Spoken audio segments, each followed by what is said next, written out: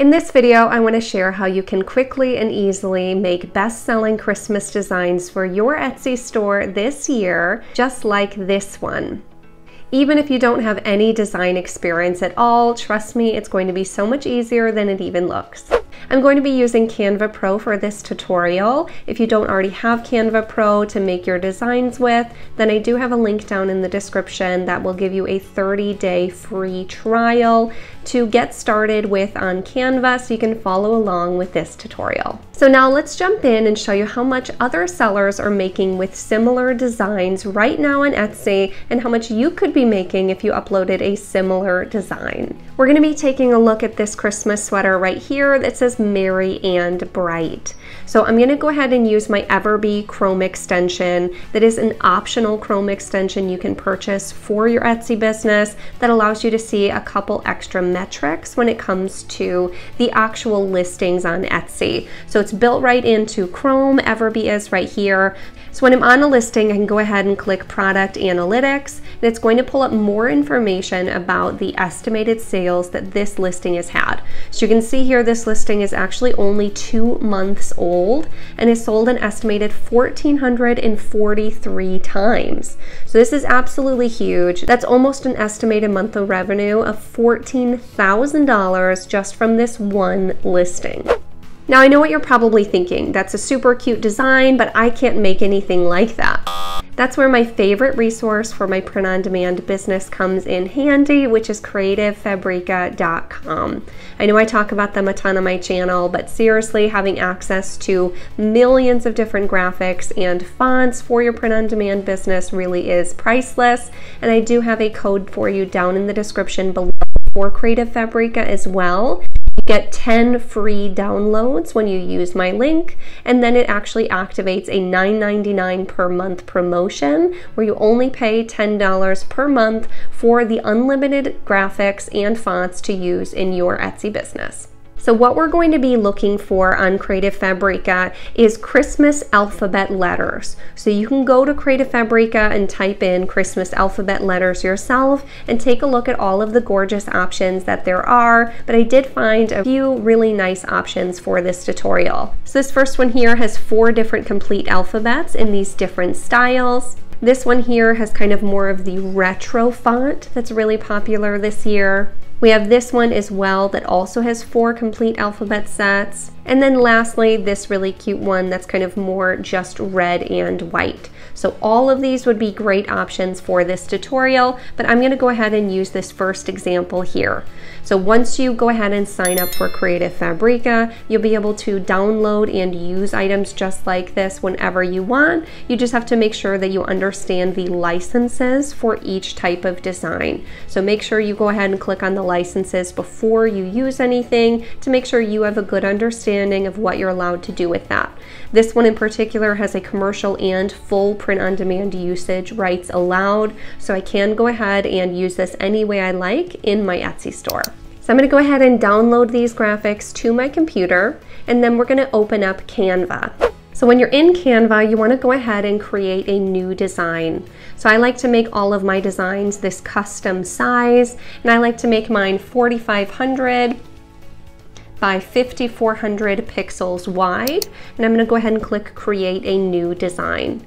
So this is going to open up a new canvas for us to design on, and what you want to think of this kind of white piece of paper is the square where the design is going to go on your shirt. So you want to kind of design across it as if this is the chest and then coming down to the stomach, just so you can kind of imagine what you're doing.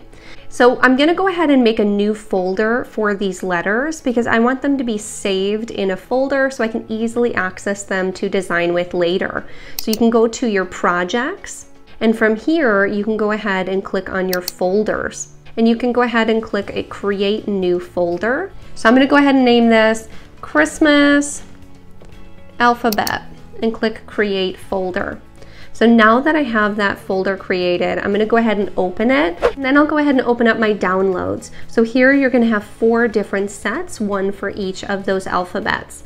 You can go ahead and open up alphabet 1, and what we'll do is we'll actually just select all of the letters, and then we can drag and drop them in here into Canva, and now all of those are going to upload at once.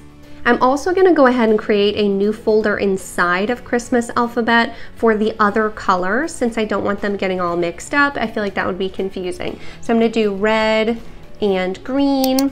I'll make another folder for just the red letters and one more for the stripe letters. And I'll go ahead and I'll upload the 3 other alphabets into those folders. So we never want to copy anyone exactly with our designs. We want to try and bring something new and unique to the search results. That way we stand out when customers are looking for their items. So what I wanted to do was kind of mix this idea that this design has, where it has the fun, colorful alphabet letters instead of just a normal font. And then I found another bestseller that I thought this type of font would work really well with.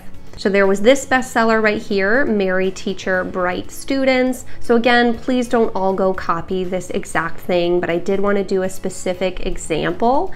And so I thought this one could be a really fun idea that we could remake and kind of mix together the 2 bestsellers to make our own unique version. So one by one, I'm going to go ahead and just pull over all of the letters that I'm going to be using for the first word, which is going to be Mary. So now that I have all 5 of my letters I'm going to use for the first word pulled into my document, I'm going to go ahead and highlight them so I can resize all of them smaller all at once.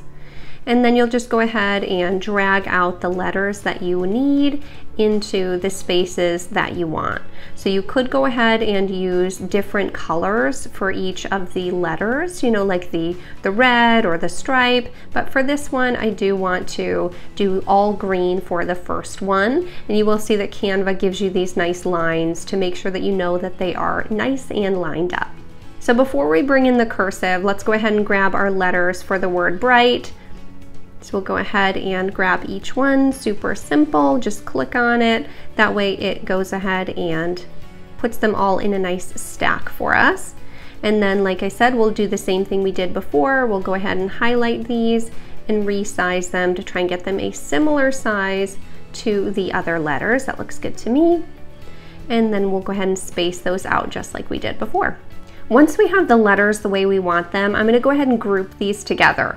So go ahead and highlight all of the letters, and you can just click group for the bright, and now group for Mary. Now we can go ahead and move this as a whole word and make sure that it's centered instead of having to move each individual letter after this. So then we want to go ahead and add that cursive. So you can just click the letter T on your keyboard, and that's going to pull up a text box. So this was Mary Teacher, so we're going to do teacher, and we're going to find a nice cursive to use for our design. So I found this font, Twinkling Stars. I'm not sure if this is a Canva font or if it's one I've downloaded from Creative Fabrica in the past. So if you can't find it on Canva, then the only other place I ever get fonts is on Creative Fabrica's website. So I went ahead and said Mary Teacher. Then I'll go ahead and duplicate this so it's the same size and say Bright Students. And then you can just make this a little bit bigger to fit the letters and center it. I think I want this overlapped on top of the word Mary, so I'll just go ahead and move this up a little bit. So I'll go ahead and move teacher up a little bit, word bright up a little bit, and then students, and kind of overlap this again on top. So I think I want these black letters to pop a little bit more against the words that they're on top of. So all I'm going to do is go ahead and change this text to white. Then I will duplicate the letters and make those letters black. And it automatically kind of offsets it a little bit here. So let me just zoom in and show you what that looks like. So now it's got a tiny white border around the letters that come up here and all the way around it. So that way it just makes those black letters pop just a little bit better against those letters. So I'll do that with this one here as well with students. So all I'm gonna do is change this to white, duplicate the letters, change these letters to black. Now let's go ahead and save our design and add it to a mock-up. So to do that, you click this share button, you click download, you want it on PNG file, and you're gonna click transparent background and go ahead and click download. So that's gonna make sure that the background of this design is clear. That way we're not printing this whole white box onto a sweater. So now we're going to actually upload that PNG that we just downloaded into Canva. So you can just come to your downloads folder and you can drag that right into Canva. And then we're going to add that right on top of a mock-up. So a mock-up is a picture of a shirt or sweatshirt or whatever item that you're selling that you go ahead and add your design on top of to pretend that it's already made. So you go ahead and just click this PNG here, add it on top, and then we just lower the opacity about 10% to make it look a little bit more realistic, like the ink is actually printed into the shirt. And then there we have it, is our beautiful best-selling design that's based off of other things we've seen work for other people, but is our own unique creation. Now, if you're not sure where to actually purchase these mock-ups, you can purchase them right on Etsy's website. There's tons of stores that sell gorgeous mock-ups. I do have the link to my mock-up store with a discount code for all of my subscribers as well if you're interested. And then we need to go ahead and save this. So you want to save your mock-ups actually as a JPEG, not a PNG. If you save it as a PNG, Etsy is going to tell you that the design is too large to upload to Etsy. So make sure you choose JPEG and go ahead and click download. And then one more bonus for you, there's also some really gorgeous circle monogram letters available on Creative Fabrica's website. So I found these ones that I really liked. It kind of looks like an ugly Christmas sweater, and you can go ahead and add those into any personalized listing. So then customers would actually put in their initials and you would personalize this every time someone orders it. And I think they are gorgeous. If you check on Etsy, monogrammed shirts sell super well, so this could be another great addition to your store for Christmas time. If you're not sure how to sell personalized orders though, I will go ahead and link my personalized orders tutorial down in the description below. I really hope this quick and easy design tutorial helps you make plenty of new, amazing, beautiful designs for Christmas and beyond, because Creative Fabrica does have a lot of really gorgeous designs just like these letters for lots of different holidays and occasions, so this doesn't have to be just for Christmas. And again, I do have that free trial code for you down in the description, and then it renews at $10 per month, which is such a steal for the millions of graphics and fonts that you get to use in your print-on-demand business.